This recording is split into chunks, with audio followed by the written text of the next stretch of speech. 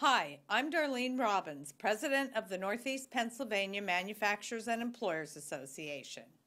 I would like to extend my congratulations to all our winners, as well as a big thank you to all those who made the night special, including our guest speaker, Amy Rawlings, the National Association of Manufacturers Executive Director of our allied associations, and to all of our sponsors. Our platinum sponsors for the evening include Draka Prismian, PPL Electric Utilities, Pennsylvania Manufacturers Association, and National Pen. Our gold sponsors, Interstate Building Materials, M&T Bank, Mrs. T's Pierogies, and Romark Logistics. Our silver sponsors, DG Yingling & Son, Empire Education Group, Henkel Consumer Goods, Michael Foods Papetti Egg Products, Schaefer's Harley-Davidson, and World Resources. Thank you all.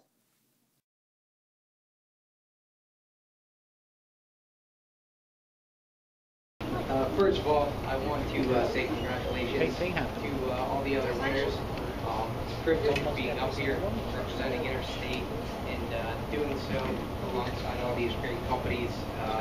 It's truly an honor. I want to thank everybody at the Manufacturers Association for this wonderful honor and for hosting this event. Clearly, the turnout speaks for itself. From Interstate, I'd like to thank Karen Aceto. She's our controller. Without her, a lot of things at our company certainly wouldn't be possible. Don Montini, some of you met him today. He gave the tour. Him and Dave McAvoy, every day they run our production facility and they just do a top-notch job. Rich Capice, he's standing over here. He's our director of sales. He's the guy who gets the sales team motivated every single day. And more importantly, he creates a culture of we rather than a culture of me. Now, we receive the award for product innovation, and that's something that allows us to compete against some industry giants, household names that many of you have probably heard, your Marvins, your Pella, Anderson, Geldman Windows. And that allows, the innovations allow us to not only compete, but to find our niche and be successful within the industry against these large corporations.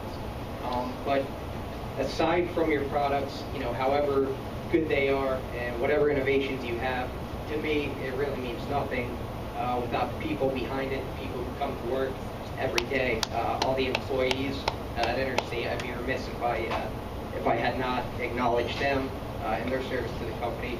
We're very fortunate to have many employees who've been with our company for 30 plus years, and it's because of their hard work that we're actually here, and this year celebrating our 75th anniversary, and it will be future generations of employees that allow us to carry on the legacy that they started for the next 75 years.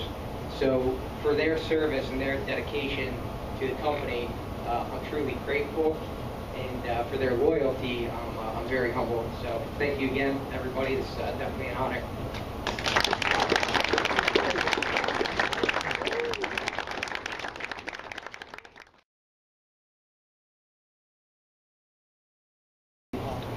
We are very grateful for the acknowledgement that we've received today. DG Yingling and the family has put a lot of effort to reinvest into the company over the past 5 years since I've been there. I've done probably 15 projects of good size. This one that we mentioned today was the pasteurizing project.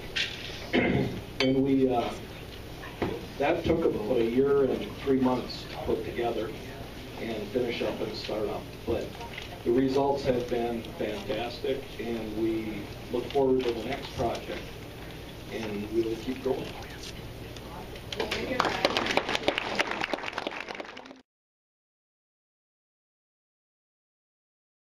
Once again, we'd like to thank the Manufacturers Association for this award. Our company takes a lot of pride, and we're very proud of this. I'd like to congratulate all the other companies that have these awards. Congratulations. One thing I'd like to thank is our new company, the Prismian Group, You know, about a year and a half ago, they purchased us, and they really put a lot of money into our company. This project was $3 million that we did. We added 19,000 square feet, put 15 pieces of equipment in. We actually brought different, Scott came up from North Carolina. We brought 10 new people into the plant, and you know, with that, we really take a lot of pride in what we've done. Right now, we're in the process of putting a new cabling line in for this 4G product and some of our irrigation products, which is another $500,000. And then we're also, at the end of this year, we're going to put in another $1.5 million to do an extrusion line. So once again, the company, we're proud that this company will spend the money on us and have a lot of confidence in us. Once again, I'd like to thank my colleagues with Todd and Dave, Scott, Jeff. Everybody's really stepped up to the plate, you know, with this extra additions and all the extra equipment. We all got a little bit extra on our plate, and everybody stepped up. So thank you very much.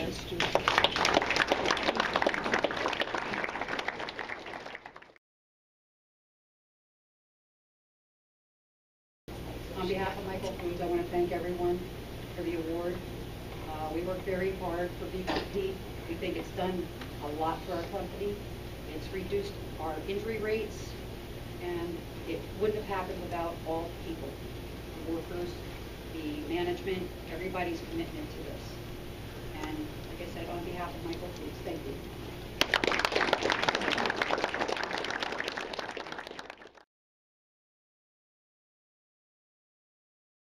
When we learned of this award, the first thing I thought of was what a sense of community means. And I know we've all been immersed in the recent tragedies in the news, and I was thinking, what brings people through something like that? And it's community. It's a sense of community. We all, thank God we're not on that scale, but we all have the same types of things that happen in our community. I'm fortunate to work for a company that believes in community. We have our Community Relations Committee here. They do a lot of work, a lot of volunteer work. Management believes in it, and ownership believes in it. So I got a good job. Thank you very much.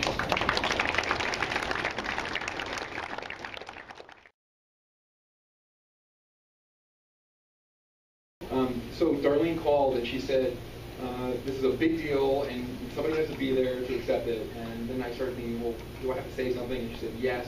And I was like, well, I got to think about this. So I couldn't think of it. So Brenda called me and said, you got to come over to the school and get your hair cut. That's the first thing, because I'm looking shaggy. And so this is yesterday. I'm getting my hair cut by a student, a great student. And I'm thinking, this will clear my head. Well, I still couldn't think about what to say. But it came to me when I was sitting here. So I got to hang out with the great team at MAEA. And Heather said, you and I are connected on LinkedIn. And I go, really? But I didn't know. And I have like hundreds of connections on that thing. And that's what I did. It's organizations that pull people together. It's not a website. It's not anything other than what these groups and your companies do, and MAEA does all kinds. It's not a website, but it's the organization and people. And actually, it's kind of coming together because Yangling, I had a summer job there, which was just awesome. But I don't know. And I remember working at the pasteurizer. It said Anheuser-Busch on it that they bought. It was old equipment. Was that just replaced? Is that the project for the pasteurizer? That was the one we took out. Okay. and so that thing has been there, but it worked because of the people. I mean, right? I mean, it kept going because of the people. So it's the organization, and that's what Empire every day. Our mission is to create opportunities to improve people's lives. So we really appreciate this and work on it. Thank you so much.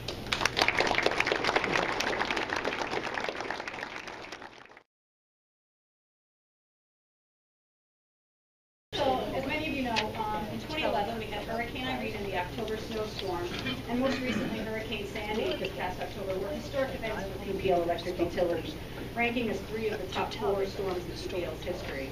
And these storms greatly impacted many of our customers also. Unlike our typical summer or fall storms, they presented us with some very unique challenges. We have received a lot of great feedback during and after these storm events from our customers, our state and local government agencies who we work closely with during storms, and our public officials.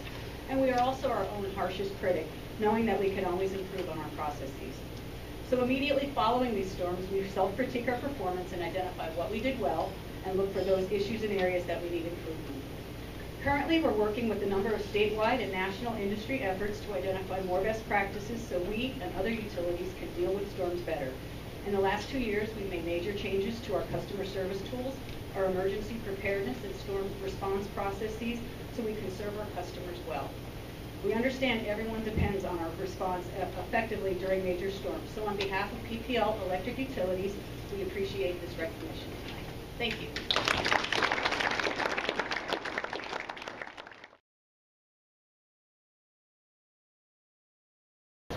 Certainly when I heard we were accepting an award, I was expecting to accept one award. So certainly a whole stack of awards, I feel like I won the bonus. So thank you. Romark Logistics, real quickly, we're a warehousing solutions provider. Generally speaking, for warehouse solutions provider, we got to do a lot of things. So we have a few million square feet of storage across the country, Texas, Pennsylvania, New Jersey, and so on and so forth. As part of that, our customers require us to store our product at varying temperatures. We currently run our storage temperature range from 40 degrees through 70 degrees, and also we have some ambient storage spaces. We also have humidity control as well. My point with this is all of that stuff requires an awful lot of energy. Some of the products we store without really any brands, we have candy, we have gum, we have coffee beans. We store a lot of real high-end stuff that requires a lot of very strict adherence to temperature and humidity. So all the energy projects that were listed and that we just reviewed have basically saved us a lot of money. Our corporate objective is to run all of our warehouses at a zero landfill status and also carbon-free facilities. So today, as mentioned, our Hazleton location is 500,000 square feet. We have 8,512 solar panels on the roof, 235 watts apiece. Today it was actually sunny earlier. Of course, that went away already, right? But we were actually spinning our electrical meter backwards and pushing all that energy out to the grid. Nice. The other good news is, our commitment to this whole thing, second to energy, is also the landfill and sustainability pieces. Right now, our current metrics show we're roughly 97, 98% landfill free as a company, not just as a Pennsylvania location. So on behalf of myself, on behalf of the Romark Hazleton management team, and on behalf of Romark owners, we thank you for the award and appreciate it.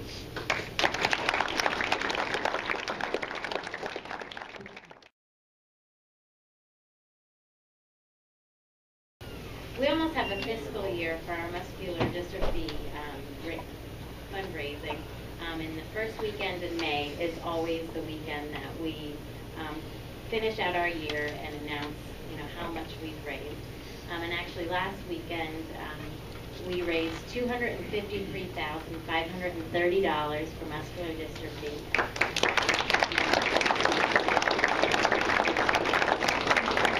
Thanks to many of you in this room who have supported many of the things we've done, from our golf tournament, to our block parties, to our Kiss a Pig events, which will, can very well grow.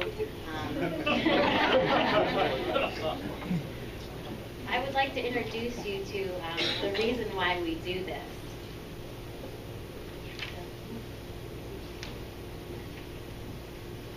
There's many reasons why we continue to be so focused on muscular dystrophy. I know the pictures are very small, but in this first picture, you'll see 3 young men. The first one is 6. He's standing, and he's trying to make a muscle. We have this saying, make a muscle, make a difference, for muscular dystrophy, because muscular dystrophy is a neuromuscular disease, and these boys in the picture cannot regenerate their muscles like we can. They're missing a protein that they are not able to do that. So this little boy is 6, and about when the time he was 3, they noticed things just weren't quite right. He wasn't keeping up with other boys. And we want to keep this little boy out of a wheelchair. Whereas these other two boys in the front row there also have Duchenne muscular dystrophy. The one in the middle is 13. He's been in a chair for about 3 years. He's going to have his surgery on Friday, so we're going to pray for him. They're going to go in and stretch his heel cords and hopefully give him some movement. And the last boy here on the end is actually in college, and he's been in a wheelchair for quite some time. But when we first started doing this, the boys certainly weren't able to get around like they are now. The boys didn't make it out of their teenage years, unfortunately. But now they go on to college, they go on to have businesses. We have a gentleman here.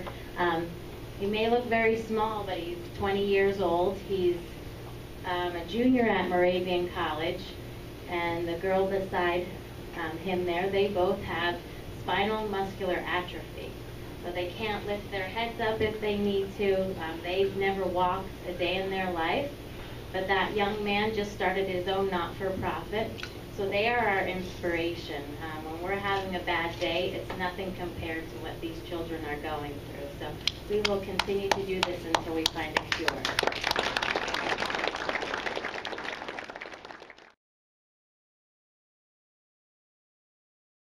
I just want to say thank you to everyone. This is my first time here. I've been in solar about 2 years, and one of the big things that I always hear as far as our community involvement is our president, Greg. He is from the area. We used to be in Myerstown, and then in 2009 we moved to Pine Grove, and his goal was to give back to the community as much as possible. So when he was looking for land to build a bigger manufacturing company, a bigger facility than we had then, he wanted to be closer to where he grew up to give back to the community. So we employ about 120 people now. So obviously he is reaching that goal. One of the big things he talks about is being off the energy grid as far as to take off less from the environment. So we are 85% off the energy grid right now, and it's something we're very proud of. Our goal obviously is to be 100% off the energy grid, and we hope to achieve that over the next few years.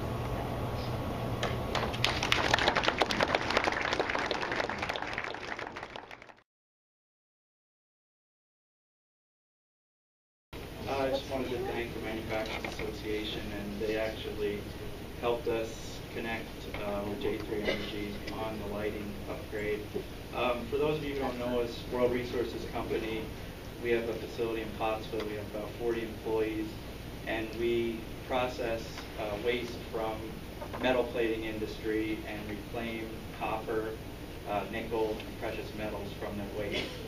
So we're always promoting recycling, obviously, with our customers and trying to find new ways to recycle new materials. So for us, it's important that we also try to conserve energy and, be as environmentally friendly as possible at our facility.